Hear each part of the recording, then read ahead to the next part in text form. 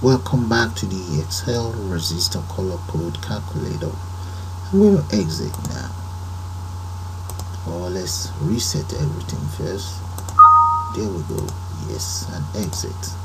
That is fine, but reset and exit works. So the next thing we're going to do now is to double click on this and assign whatever we have on the button to the multiplier. And get the name of the multiplier. It's called LBL multiplier, and we also need LBL line 3. So let's copy that, double click on this.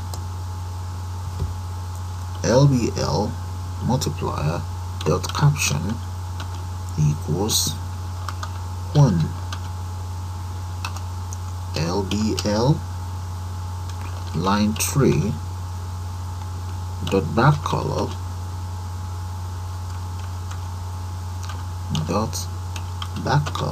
equals black.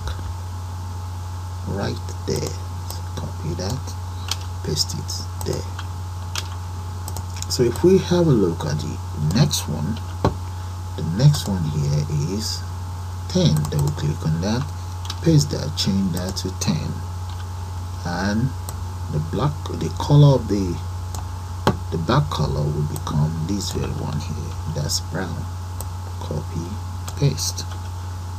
Let's copy this, go to the next one, double click, that is 10, paste that in there, change the color, that is 100, actually not 10, change the color there.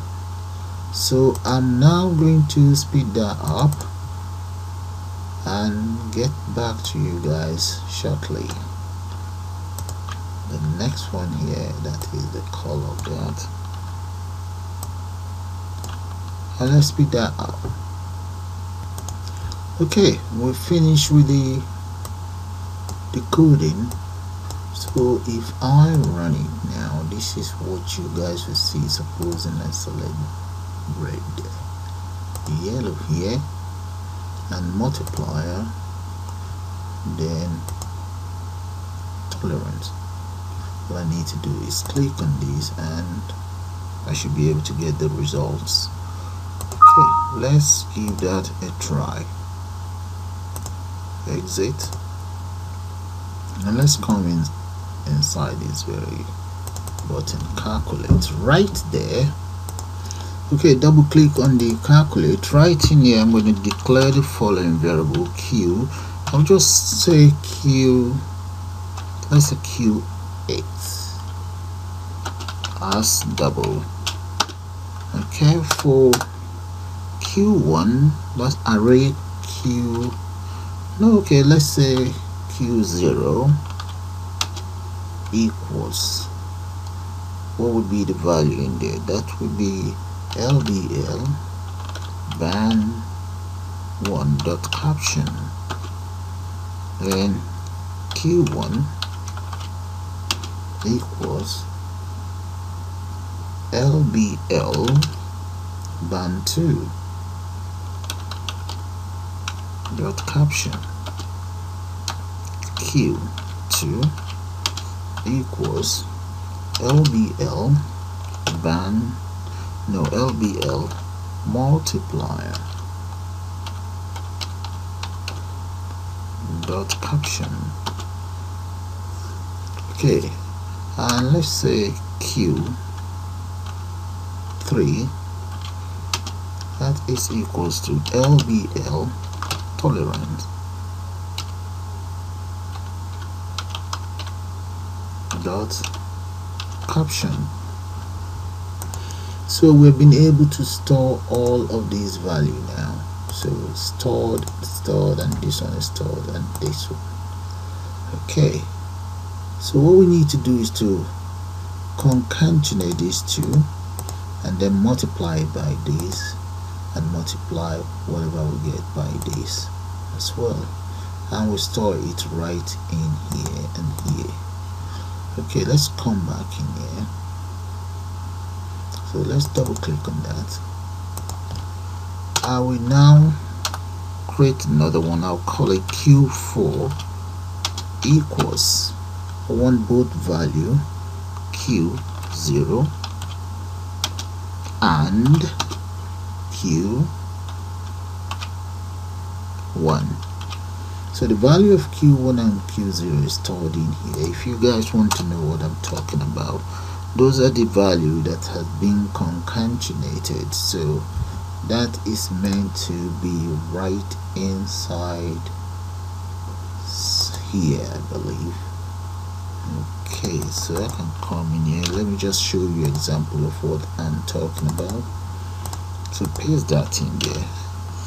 Dot caption equals Q4. So if I run it and play around with just these two first, 1 and 2, let's see what's going to happen. Select whatever, and if I select any of this, nothing will happen.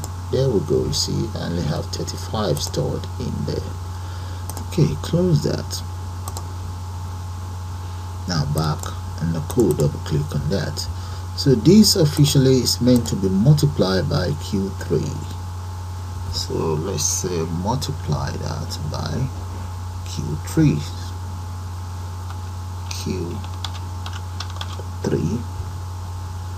Instead of having Q3 there, I can just call that Q5, and then assign all of those values into Q5 here. There we go. Right, so inside Q5, let's put a bracket, and we can also multiply that as well by the that is the tolerance. We can now divide this. Divide it by 1000. If it's divided, no. Let's come in here. All of these, we want it inside another function.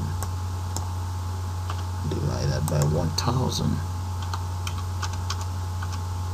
So that I will use that to work out the minimum range and the maximum range. Right. Okay, and I want this inside here. Divide by 1000.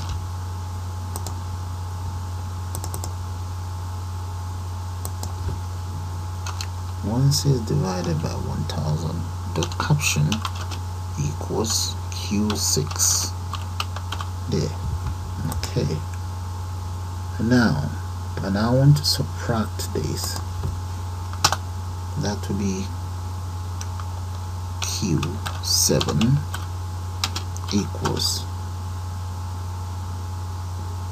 Q5. Subtract Q6. Right. And that will go inside LBL minimum dot caption.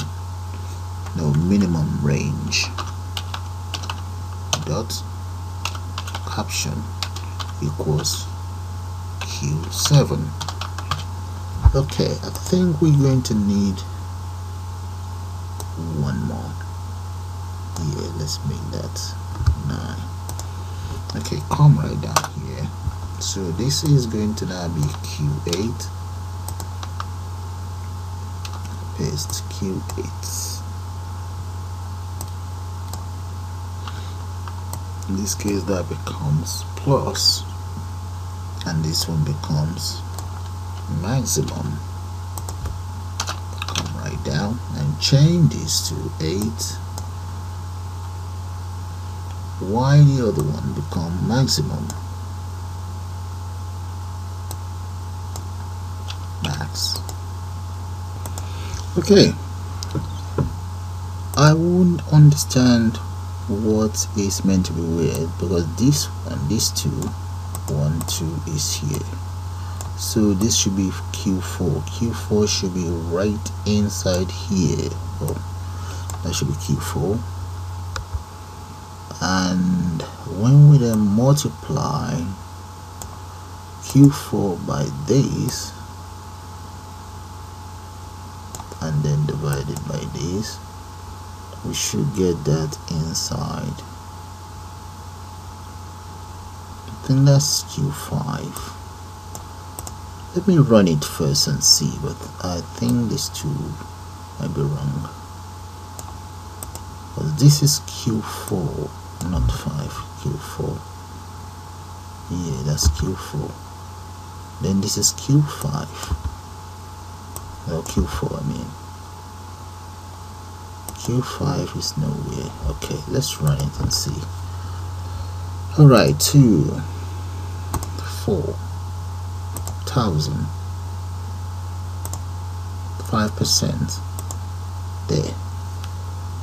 Okay, and this one, this should actually be 1.2, so that is incorrect.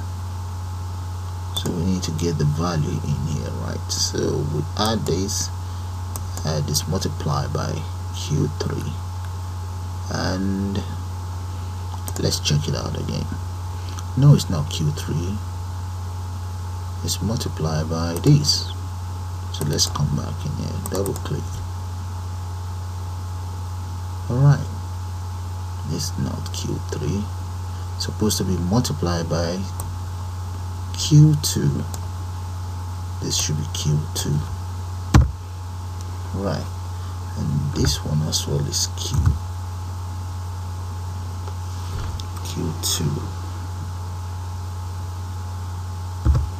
No, we meant to multiply all.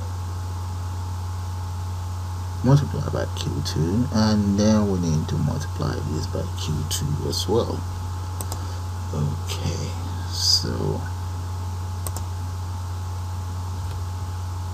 multiply by Q3, paste that in there. That's Q3. If Q3 is multiplied that by that, all we then need to use is Q5. Copy and get undo that. Copy this Q5 and just get rid of everything in here in Q6. There we go. Yeah, that might do it. Okay, so this. Yes, that is correct. Okay, so let's go back to those lines of codes so you guys have a good look at it. Right, Q1, band 1 and band 2 concatenated and stored inside Q4. Q4 is then displayed inside the resistor value. Okay, then multiply whatever is concatenated inside Q4, and that is the multiplier. Then multiply by the tolerance, Q3, the tolerance. Whatever value we get, we divide that by 1000 and then use that to find. Once we divide it by 1000, is stored inside Q6. Whatever inside Q6 is then used to find a minimum range. We deduct that from Q4, and to find the maximum range we add that to Q4, and that's how we arrive at our answer. So let's say the first band is red and second band happens to be green, and let's keep our multipliers orange and the tolerance.